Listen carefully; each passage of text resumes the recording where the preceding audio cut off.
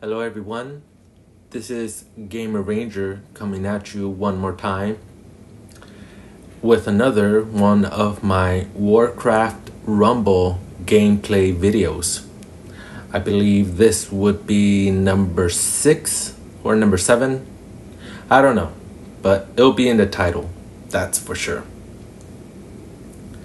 So today I actually do have the time and the effort to once again continue in the book The Dark Hours by Michael Connelly. And so that's what I'll be doing for today or for tonight, because it is 9:44 at night. So let's continue in the story of The Dark Hours by Michael Connelly. Where did we leave off? We left off at chapter 6. And that's where we pick chapter 6. Ballard didn't get back to the station until almost 3 a.m. She went up the stairs, off the back hallway, and into the room shared by the gang and vice units. It was long and rectangular, and usually empty because both units worked the streets. But now the room was crowded. Officers from both squads in uniform like Ballard sat behind desks and at work tables going down the length of the room. Most of them were not wearing masks. The large crowd could be explained in a number of ways. First, it was difficult to work vice and gangs in full uniform, as dictated by the department's tactical alert. This meant the alert, which was supposed to put as many officers on the street as possible during the New Year celebration, was having the opposite effect. It could also mean that, because it was beyond the witching hours of midnight to 2 a.m., everyone had to return to the house on break. But Ballard knew that it could also be that this was the new LAPD officers, stripped of the mandate of proactive enforcement and waiting to be reactive, to hit the streets only when it was requested and required, and only then doing the minimum so as not to engender a complaint or controversy. To Ballard, much of the department had fallen into the pose of a citizen caught in the middle of a bank robbery, head down, eyes averted, adhering to the warning, nobody move, and nobody gets hurt. She spotted Sergeant Rick Davenport at the end of one of the work tables and headed towards him. He looked up from a cell phone to see her coming, and a maskless smile of recognition creased his face. He was mid-40s and had been working gangs in the division for over a decade. "Ballard," he said, "I hear El Chapo got it tonight." Ballard stopped at the table. "El Chapo?" she asked. "That's what we called Javier back in the day," Davenport said, "when he was a gangster and using his padre's place as a chop shop. But not anymore? He supposedly went straight after his wife started dropping kids." "I was surprised I didn't see you out at the scene tonight." "That why?" "That and other things. Just doing what the people want, which is staying off the street. It's pretty clear if they can't defund us, they want to DC us, right, Cordo?" Davenport looked for affirmation to a gang cop named Cordero. "Right, Sergeant," Cordero said. Ballard pulled out of the empty chair of Davenport's right side and sat down. She decided to get to the point. "So, what can you tell me about Javier?" she asked. "Do you believe he went straight? Would Las Palmas even allow that?" The word is that 12 or 15 years ago he bought his way out, Davenport said. As far as we know, he's been clean and legit ever since. Or too smart for you. Davenport laughed. There's always that possibility. Well, do you still have a file on the guy? Shake cards, anything? Oh, we've got a file. It's probably a little dusty. Cordo, pull the file of Javier Rafa and bring it to the detective Ballard. Cordero got up and walked to the line of 4-drawer file cabinets that ran the length of one side of the room. That's how far this guy goes back, Davenport said. He's in the paper files. So definitely not active, Ballard pressed. Nope. And we would have known if he was. We follow some of the OGs. If they were meeting, we would have seen it. How far was Rafa before he dropped out? Not far. He was a soldier. We never made a case on the guy, but we knew he was chopping stolen cars for the team. How did you hear he bought this way out? Davenport shook his head like he couldn't remember. Just the grapevine, he said. I can't name the snitch offhand. It was a long time ago. But that was what was said, and as far as we could tell, it was accurate. How much does something like that cost? Ballard asked. Can't remember. It might be in the file. Cordero returned from the cabinets and handed a file to Davenport instead of Ballard. He, in turn, handed it to Ballard. Knock yourself out, he said. Can I take this? Ballard asked. As long as you bring it back. Roger that. Ballard took the file, got up, and walked out. She had the feeling that several of the men were watching as she left the room. She was not popular in the office after a year of cajoling and then demanding intel and help in her investigations from people bent on doing as little as possible. She went down the stairs and into the detective bureau, where she saw Lisa Muir at her desk. She was typing on her computer. You're back, Ballard said. No thanks to you, Moore said. You left me with those people and that kid cop. Rodriguez? He probably has 5 years on the job. He worked Rampart before coming here. Doesn't matter. He looks like a kid. Did you get anything good from the wife and daughters? No, but I'm writing it up. Where's this going anyway? I'm going to keep it for a bit. Send whatever you got to me. Not to the West Bureau? They're running all teams on a double murder, so I'll work this until they're ready to take it. And Dash is okay with that? I talked to him. It's not a problem. What do you have there? She pointed to the file Ballard was carrying. An old gang file on Rafa, Ballard said. Davenport said he hasn't been active in years, that he bought his way out when he started a family. Aw, isn't that sweet, Moore said. The sarcasm was clear in her voice. Ballard had realized that Moore had lost her empathy. Working sex cases full-time probably did that. Losing empathy for victim was a self-protective measure, but Ballard hoped it never happened to her. Police work could easily hollow you out, but she believed that losing one's empathy was losing one's soul. Send me your reports when you're ready to file, Ballard said. Will do, Moore said. And nothing on the Midnight Men, right? Not yet. Maybe they're lying low tonight. It's still early. On Thanksgiving, we didn't get the call out till dawn. Wonderful. Can't wait till dawn. The sarcasm again. Ballard ignored it and grabbed an empty desk nearby. Because she worked the late show, she didn't have an assigned spot. She was expected to borrow a desk in the room whenever she needed one.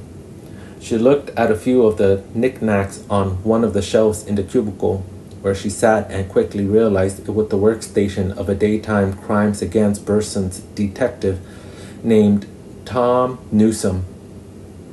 He loved baseball, and there were several souvenir balls on little pedestals on the shelf.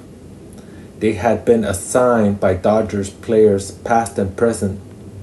The gem of the collective was in a small plastic tube to protect it.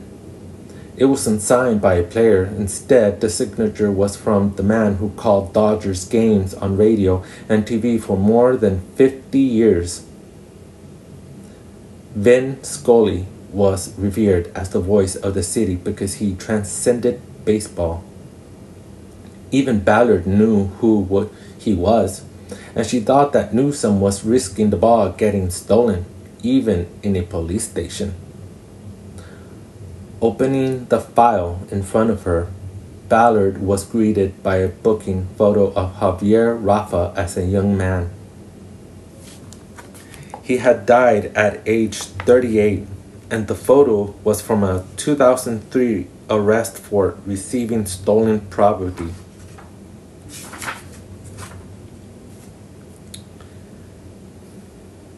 It said that Rafa had been pulled over in a 1977 Ford pickup truck with several used auto parts in the bed.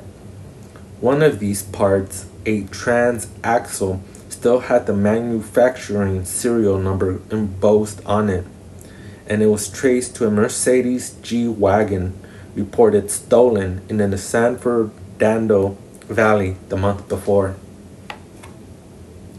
According to the records in the file, Rafa's lawyer, listed as Roger Mills, negotiated a disposition that got the 21-year-old Javier probation and community service in exchange for a guilty plea.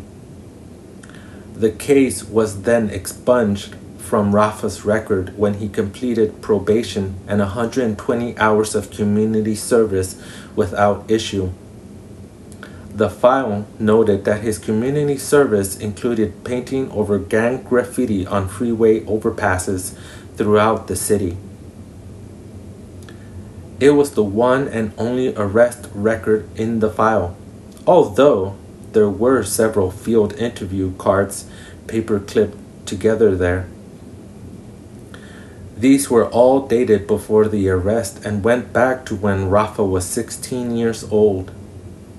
Most of these came out of basic gang roust, patrol breaking up parties, or Hollywood Boulevard cruise lines. Officers taking down names and associates, tattoos, and other descriptors to be fed into gang intel files and database. As the son of a body shop owner, Rafa was always driving classic and restored cars or low riders that were also described on the shake cards. From early on in the cards, Rafa had the nickname El Chapo ascribed to him. It was an obvious riff on the moniker of one of the biggest cartel kingpins, known as El Chapo, which meant shorty in Spanish. One note that caught Ballard's eye and was repeated on the 4 cards written and filed between 2000 and 2003 was the description of a tattoo on the right side of Rafa's neck. It depicted a white billiard ball with an orange stripe and the number 13, a reference to Las Palmas 13 and its association with and deference to La M, the prison gang also known as the Mexican Mafia. The 13 was a reference to M, the 13th letter of the alphabet. Ballard thought about the discoloration she had seen on Rafa's neck. She realized it was a laser scarring from when he had the tattoo removed. There was a photocopy of an intel report in the file dated October 25, 2006. That was a bullet point recounting of multiple nuggets of unsubstantiated bits of gossip and information from a confidential informant identified as LP3. Ballard assumed that the informant was a Las Palmas insider. She scanned through the separate entries and found the one about Rafa. Javier Rafa El Chapo.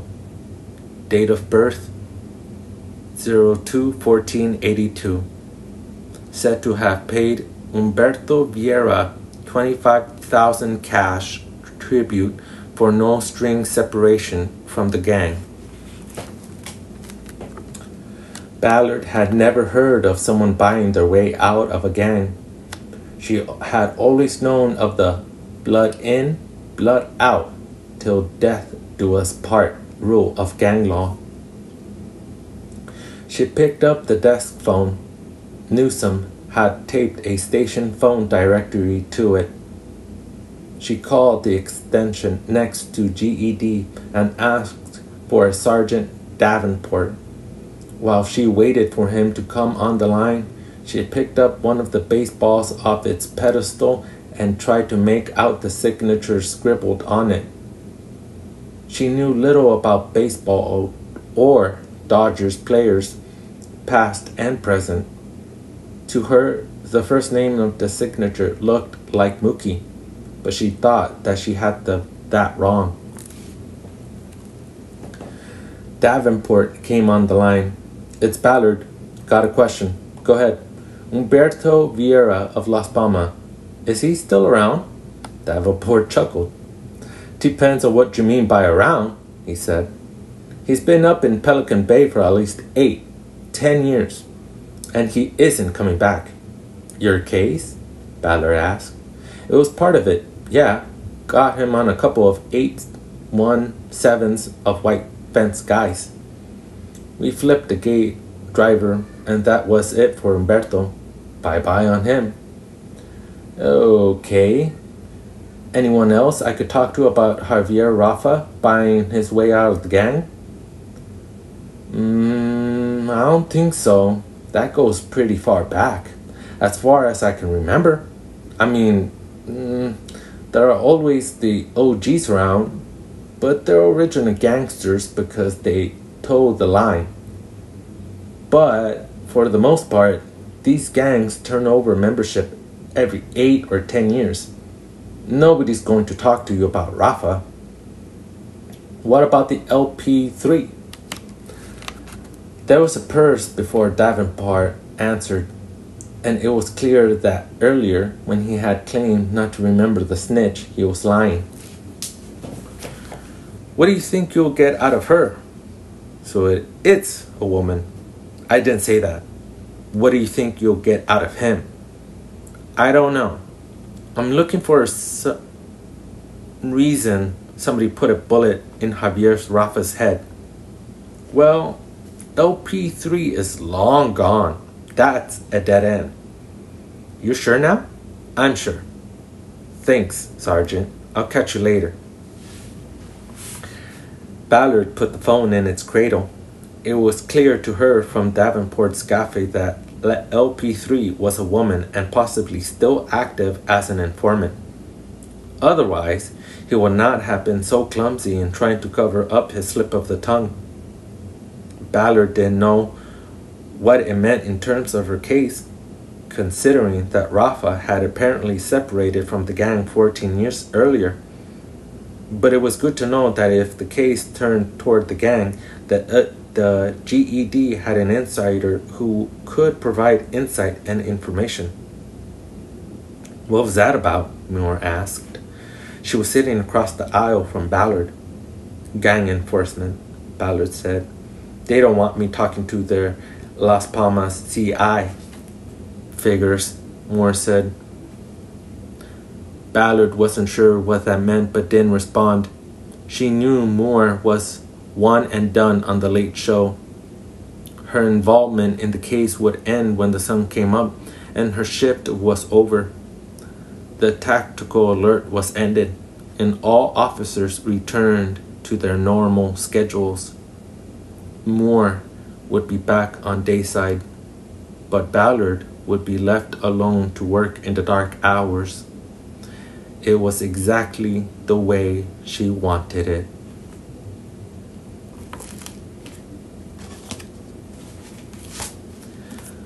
Okay, everyone. that will be it for me tonight. If anyone is still interested in continuing the reading of this book, I shall continue in my next Warcraft Rumble gameplay. But for the rest of the video, those fans of Warcraft Rumble can continue watching. And if you would like, you could leave a comment below in the video. And as always, please like, share, and subscribe. Please like, share, and subscribe if you want. That would be so very kind and generous of you. And as always, have a great night to all of you wonderful people who are already having a great night, and those of you who aren't.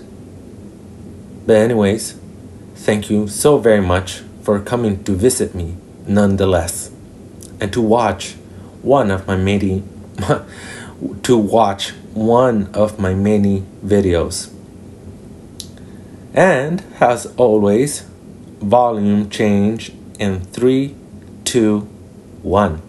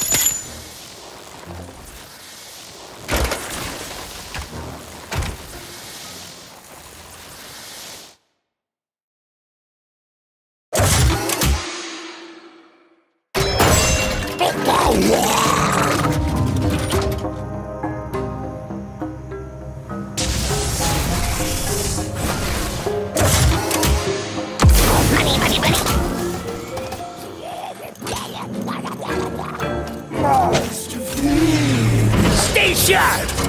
Nailed it!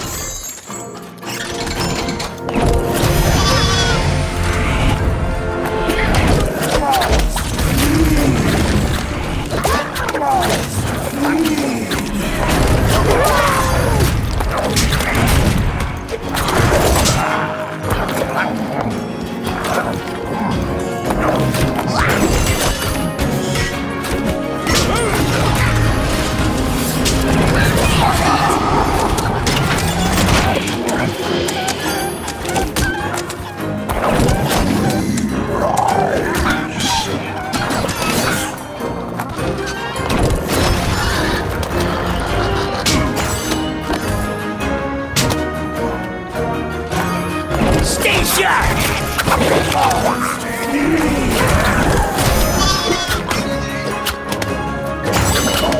Money, money, money!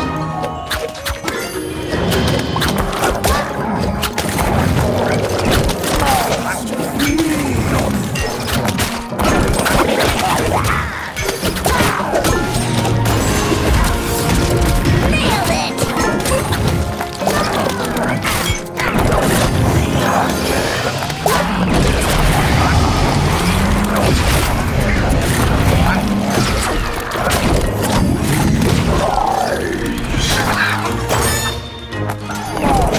Money, money, money!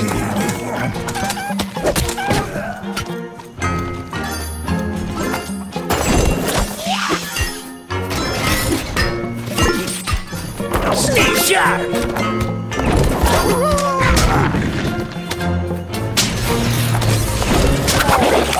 Nailed it!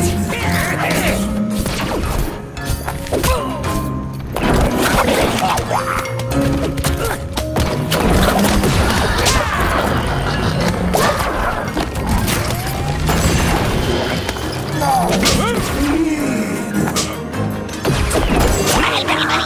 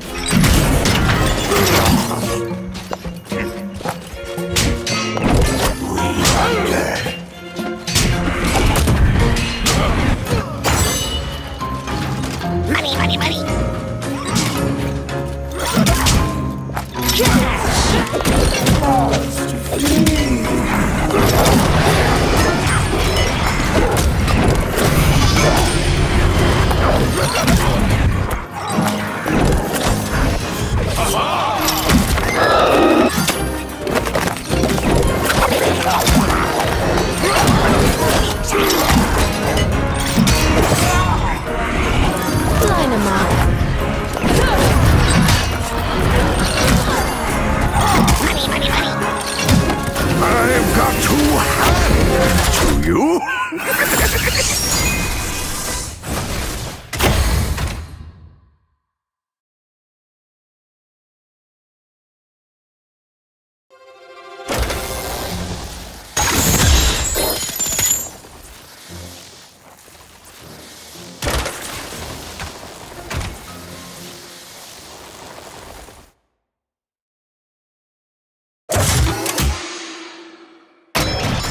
Harvesting servos engaged.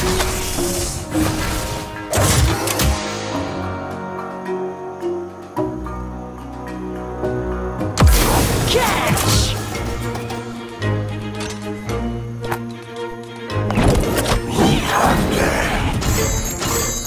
We ride! The flames!